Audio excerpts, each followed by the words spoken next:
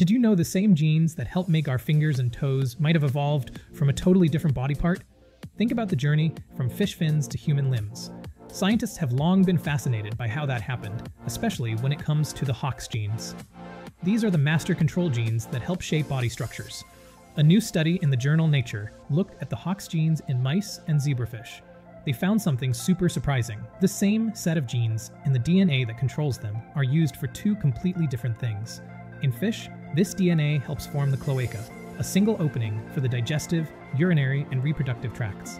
But in humans, the exact same genetic tools were basically co-opted or repurposed to build our digits, as well as parts of our reproductive and urinary systems. It's like evolution didn't create a new blueprint from scratch, it just grabbed an old one and modified it for a brand new job. So the next time you look at your hands, you can thank your ancient fishy plumbing for helping make them. Talk about a mind-bending ancestral link.